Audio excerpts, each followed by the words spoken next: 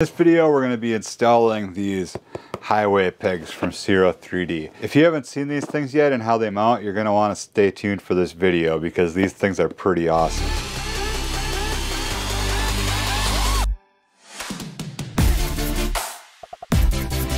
What's up everybody, my name is Andrew. This is my YouTube channel Touring Midwest. This is my 2016 Harley Davidson Road Glide Ultra. Now this is an add-on that I've actually been wanting to do to my bike for a long time.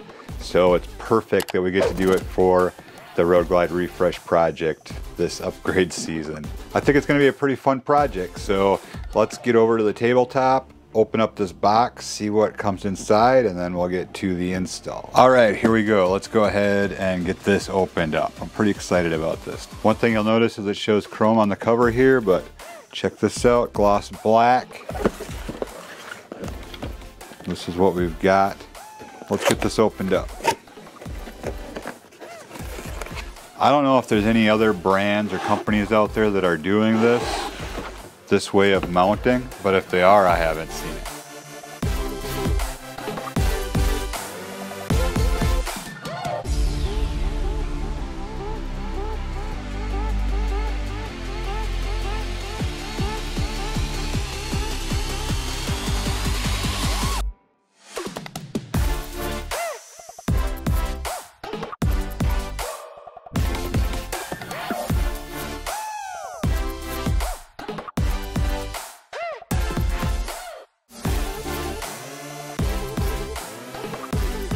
Alright, so we have her all opened up, and this is what you get. Ciro's full color instructions, as always, easy to follow. The diagrams are really well all the time. You don't even have to think about it because these instructions will walk you through the process. Anyways, this is what comes in the box, and it's not going to install itself, so we better get over there. Eh? For this install, the tools I'll be using are a 1/2 inch ratchet, 3-inch extension, a 3/8 to 1/2 inch drive adapter, 3/8 drive ratchet, couple various extensions possibly, a 9/16 wrench, a 7/16 wrench, 5/16 hex bit socket, and a 3/16 hex bit socket. Let's get over to the bike. Alright, to get things started we need to remove this pivot pin as they call it, and this bolt, and this bolt. Just a note, I'm actually going to be using a hex key or an Allen key for this part rather than the aforementioned hex bit socket. Just gives me a little bit more room in here.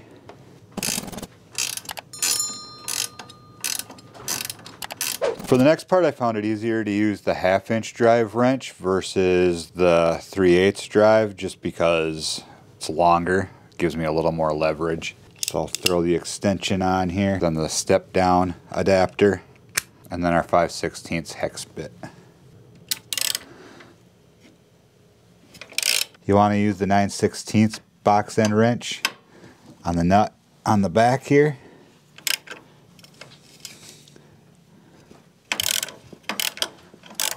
This is loose now, so it can just be undone by hand. Then you can pull this out.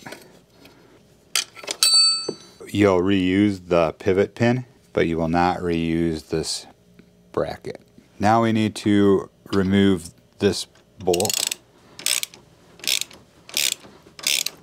You will not reuse this one.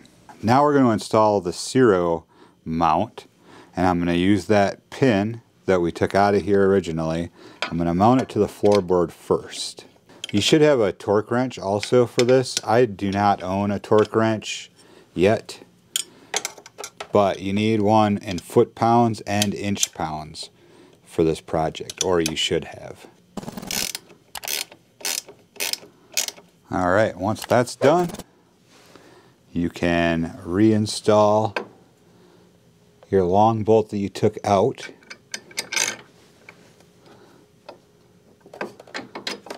Put your nut back on the back side of that. Now before I get that tightened up, we're going to take one of our bolts from Ciro. This is the longest bolt in their kit, and it's also the largest thread. This is the 16 versus the fine thread of the 24.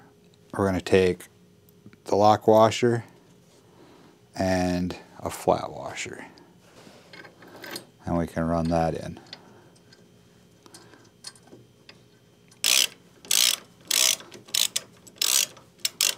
Now all your torque specs are in the instruction book, but like I said, I don't have a torque wrench, so I'm just going by feeling, I guess. I have no idea. Just kind of going on a wing and a prayer, actually, alright?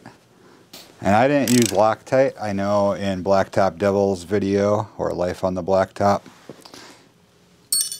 their video, he did use Loctite on some of these bolts. I'm gonna see how it goes. Again, wing and a prayer. Now Ciro had bolts in these already. I'm not really sure why, because they sent bolts.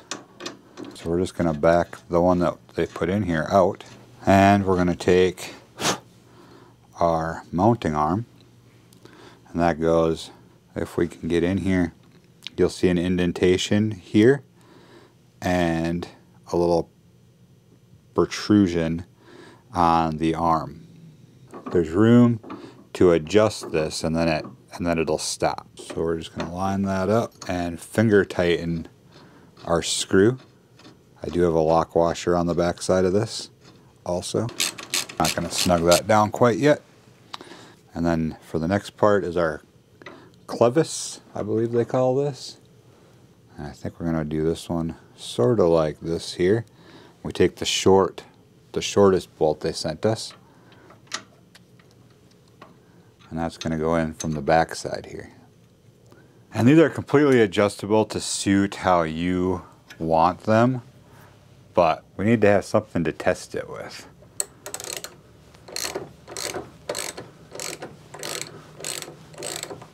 Now I do have foot pegs coming from Ciro, but they were on back order, so I haven't got them yet. So I'm just going to use one that I had on the other highway, on my old highway pegs, so we can get things lined up. And if you've ever used these D-clips or whatever they're called, you know that it's kind of a pain in the butt to get everything lined up,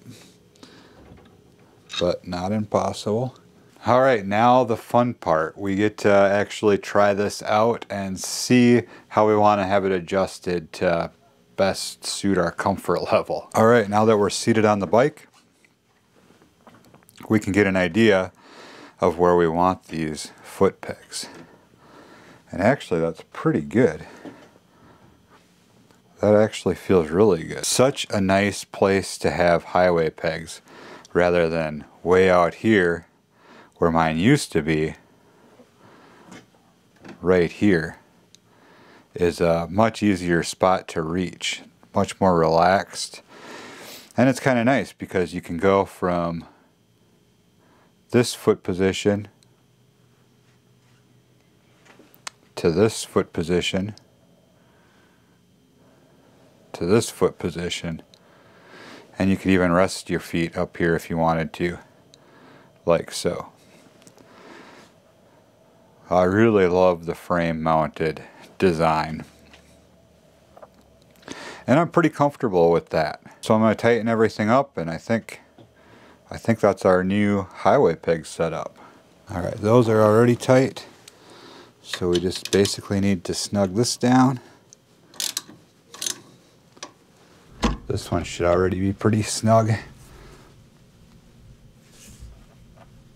I think that'll do it. Super solid. I mean, the highway mount does not even move. I'm literally moving the entire bike. What do you guys think about the Ciro frame mounted highway peg mounts? I think they are awesome. I'm really excited about having them on the bike. Now I do have Ciro's twin rail footboards coming to put on there, and I think they're really going to finish it off and make it look really nice because they're black as well. They're just not here yet, and I wanted to get these installed. So I'll make another video about those. It'll be a short one because it's foot pegs, but I think it's important to show it. And I'm going to have links to the frame mounted highway pegs and the twin rail footboards down in the description as well. I am going to get you guys some shots of the frame mounted highway pegs on the bike in just a second, but I wanted to touch base on something else. It might be a question because it was a question in my mind. I had already installed the frame mounted highway pegs on the left side of the motorcycle because I wanted to get a little taste of how it was going to be for the video. And there's just not much room on that side of the bike in my garage anyways because there's a wall in the way.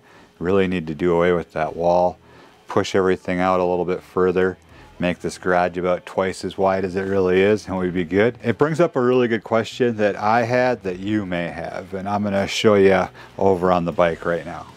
This is a hard side of the bike to work on because it's super low, so trying to get any kind of video for you guys is tough. This bolt and this bolt are the two that you need to remove. Now, obviously this is the kickstand right here, so that might make you nervous. I left it on the kickstand. I had absolutely no problems at all. For the time that it takes to install this bracket, this was perfectly secure. So removing this bolt and this bolt with the bike on the kickstand is absolutely no problem. I had no issues with that. So there you go. All right, good. We got that sorted. Just so you know, I just thought it was worth mentioning because I did think about that. Like, do I really want to be undoing bolts for the kickstand with the bike leaning towards me? Not really sure. But I don't have a bike lift or anything in this garage, so you have to work with what you've got. It don't say anything in the instructions from Ciro about making sure that your bike's on a lift or anything like that, or a bike stand or anything, so I just rolled with it carefully, but I did, and it was perfectly fine. So that's going to do it for this video, you guys. Until next time, have a good one. Stay safe out there as always, and we'll catch you in the next video from Touring Midwest.